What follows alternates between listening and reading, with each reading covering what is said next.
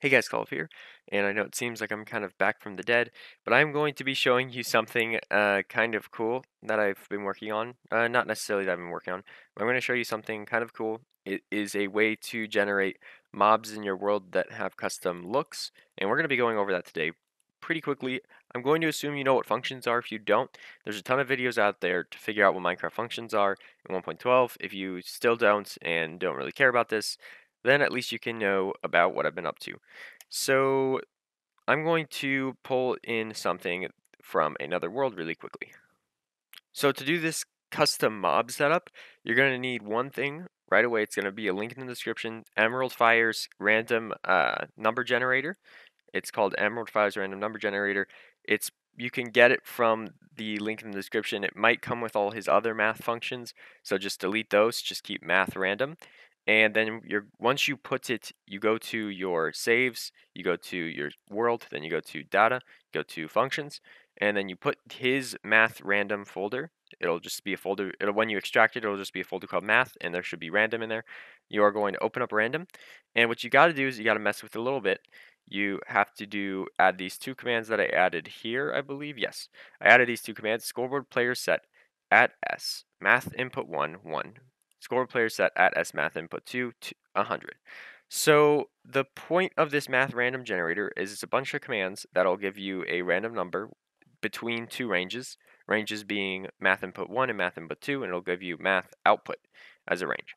So I made it 1 to 100 for anything that gets this function added to it. Whatever gets these commands run at it, it is going to make their range 1 and 100. I just did that because 100%, you know? So what you want to do in your world is do scoreboard objectives add math underscore input 1 dummy. You want to add the scoreboards to your world, of course. Math input 2 dummy and math output. And now keep in mind that every time it runs this, it's going to be summoning 2 extra entities at that entity, so be careful how many you do. That's going to be crucial for how we do the rest of these commands. So I created a new folder called mobs. Now if you really don't care about like how this works, I will have a download in the description as well with these 3 folders that you can just put in. They'll be empty though. They won't have these examples that I have here, but you can mess around with them yourself. So we're going to have a new function file called zombies inside the mobs. This is going to mess with the zombies. So I'm going to have these are a bunch of uh, examples. So an additional thing that you're also going to want, you could put it in the mobs folder. You're going to want something that is really generic. We'll just call it general. I put it in a settings folder, settings:general. So it's a settings folder that says general, but we can put it in here for now. So inside general, you're going to want to do execute at E. Okay, so, well, at random, type equals zombie, tag equals not tagged. Okay, and then do function mobs zombie.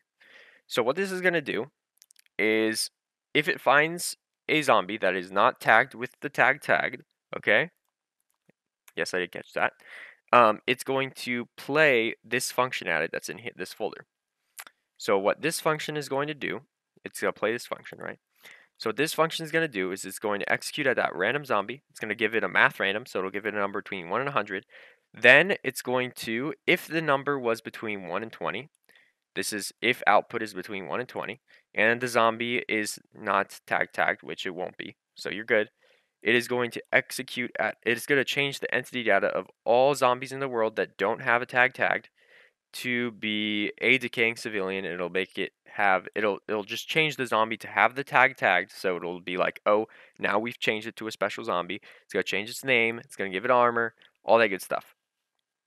Then if it's between 21 and 40, it's going to do the same thing, but it's going to give it a different color armor in this example. If it's between 41 and 50, it'll do the same thing, except this one's going to have golden armor. No, sorry. If it's between 50 and 70, it'll have golden armor. So basically, 1 in 50. That's a 50% chance that it will just be a decaying civilian. There's a 51 to 70, which is 20% chance it's a lost survivor.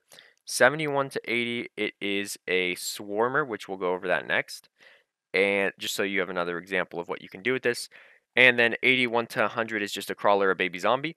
And then after it does all this stuff, checking whether what number it's basically at and doing the right thing, it's going to reset that zombie that got the function executed at its math output, so you don't get a bunch of nasty things on the scoreboard, so the scoreboard will stay pretty empty.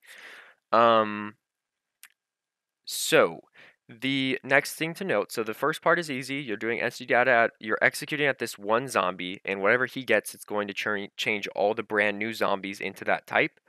Now you might want one where you don't want too many. So a swarmer would be really annoying if it picked a zombie and then it's like, you know what, this whole batch of zombies that spawned, this 8 zombies are all going to be swarmers. That would be really annoying.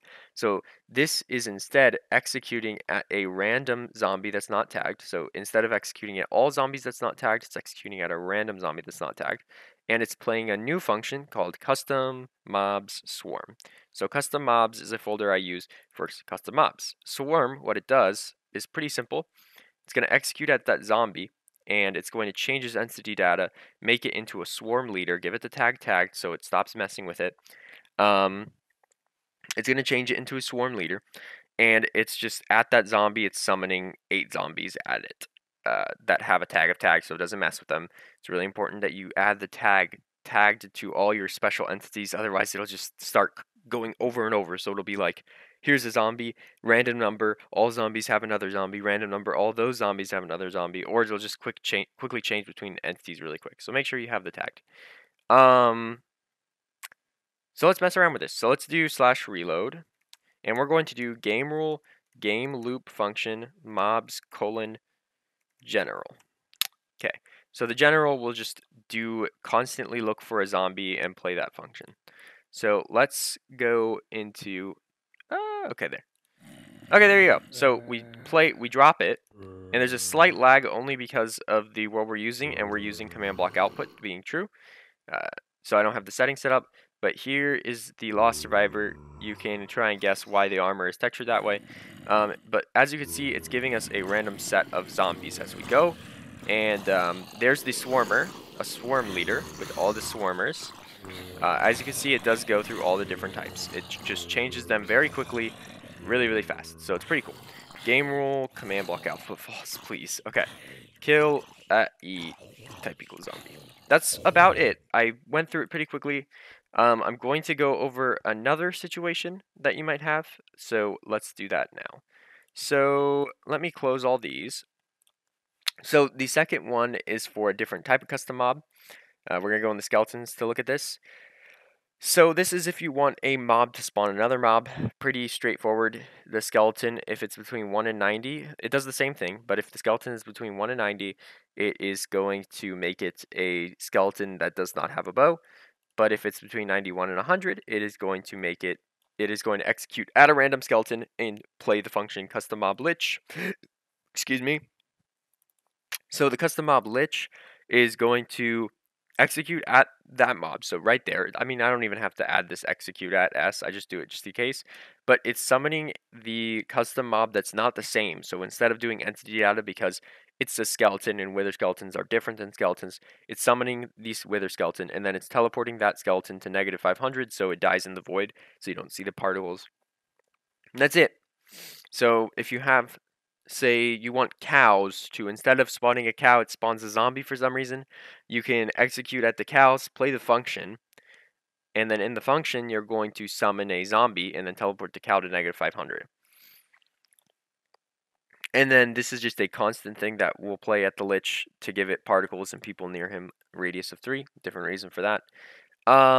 Anyways, so we're going to I'll just show you that the lich thing works. I'm going to copy this and change the words to skeleton. But really, other than that, guys, that's all there is to this. It's really expandable. You can make it go to skeletons. You can make it go to spiders. You can make it go to creepers. You can make it go to zombies. I'm going to leave you guys a folder that says zombie. And I'll give you one example. It'll be output between 1 and 100 in entity data, and it'll just add the tag of tagged. And that's all you get from me. Sorry. I don't want to ruin too many things. So let's do reload. And let's get a skeleton egg just so you can see that it spawned. Oh, we got a lich right away. Awesome. So there's the lich. Also, Additionally, it spawns skeletons without a bow. Sometimes you have a little graphical glitch and they will have a bow. I think I fixed it though. But yeah, as you can see, there's a lich. There should be a lich only 10% of the time. Yeah, there you go. It's about 10. It's just we're getting lucky. But yeah, so there's a lich sometimes, and yeah, as you can see, there's random chance that it spawns as a lich and random chance that it spawns as a regular skeleton. So that's pretty much all there is for this one. I'm still on vacation and I've been gone for about 2 weeks, but I'll be back this weekend to my normal place. And I'll be able to record a lot more for you guys. Sorry about that. I've been up to Yosemite. It was raining and cold, so it wasn't exactly the best summer Yosemite thing, but it was pretty cool looking, if you're wondering. I'm probably going to be doing some live streams sometime soon, maybe next week, and I'll be doing maybe a new survival series. If you guys want to see it, leave a comment in the description. There was something really cool that came out, so I might do that. But anyways, guys, thanks for watching. I hope this tutorial was useful for you. I hope you find some kind of use for it. If not, it's just a cool thing to see. As always, thanks for watching, and I'll catch you all later.